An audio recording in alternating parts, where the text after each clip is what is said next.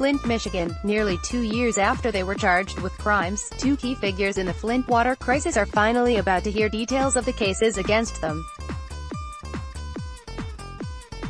A new schedule of court dates related to Flint water from the Michigan Attorney General's office shows Darnell Earley, a former emergency manager, and former Department of Public Works Director Howard Croft are on track to appear before Genesee District Court Judge Nathaniel Perry on October 15.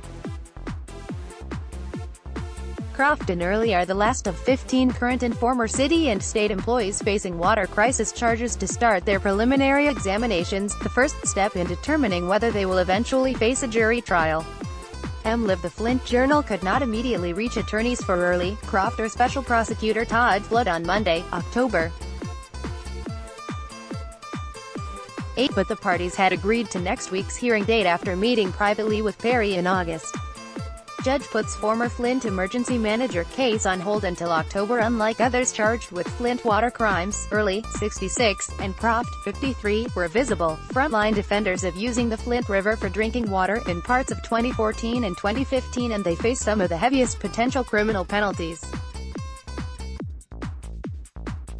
Earley is charged with false pretenses, conspiracy to commit false pretenses, willful neglect of duty and misconduct in office, and Flood has told Perry he will also ask him to add a charge of involuntary manslaughter at the conclusion of the former manager's preliminary exam.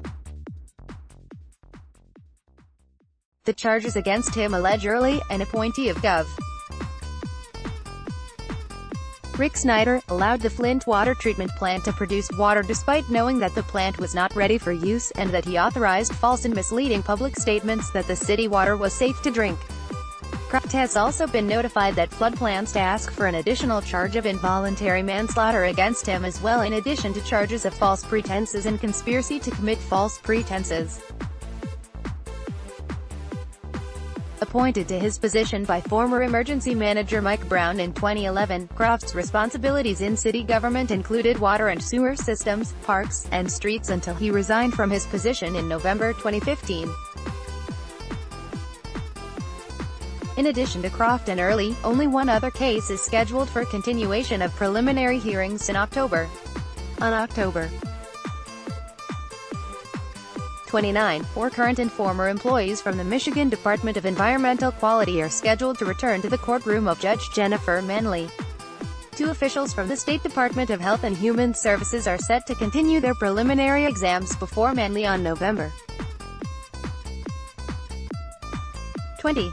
4 of the 15 individuals initially charged with Flint water crimes have accepted pleas agreements in their cases, and 2 more have been bound over for trial in Genesee Circuit Court.